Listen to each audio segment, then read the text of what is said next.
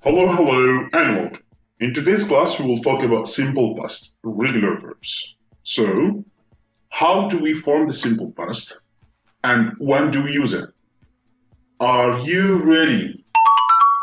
Let's go. So, we form the simple past in the following way, with all regular verbs. Verb plus ed. For example, I climbed the Alps before. She walked to the school. They played basketball yesterday. You started a new job last month.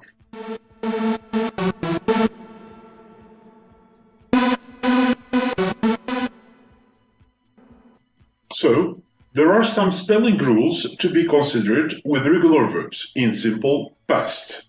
Number 1, verbs ending with E. We just add D. For example, love, loved, like, liked. Number 2, verbs ending with vowel A, I, E, O, U plus Y. We add ED. For example, play, played. Enjoy, enjoyed. For verbs ending with consonant plus Y, we add IED and we remove the Y. For example, try, tried. Cry, cried. For verbs ending with consonant plus vowel then consonant, we double the last letter or the last consonant.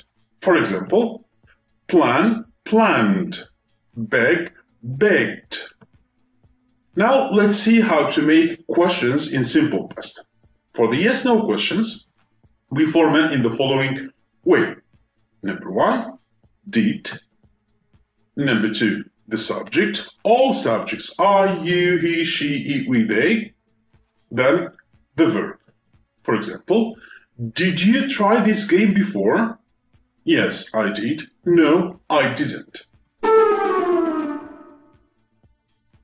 Or, did she call you? Yes, she did. No, she didn't.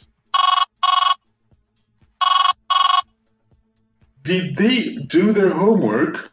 Yes, they did. No, they didn't.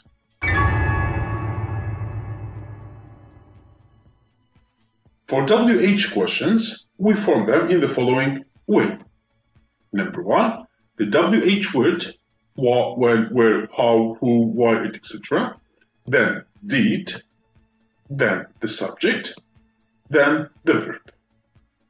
For example, what did she cook for dinner? She cooked pasta. Where did you park your car? I parked it near the market.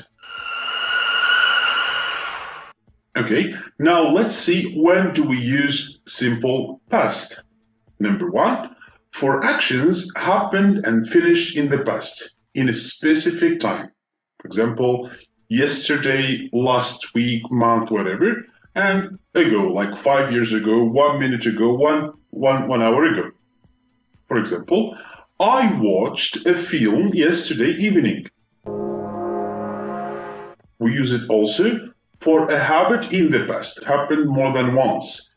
For example, he visited his grandparents every summer, but now he is not visiting them anymore.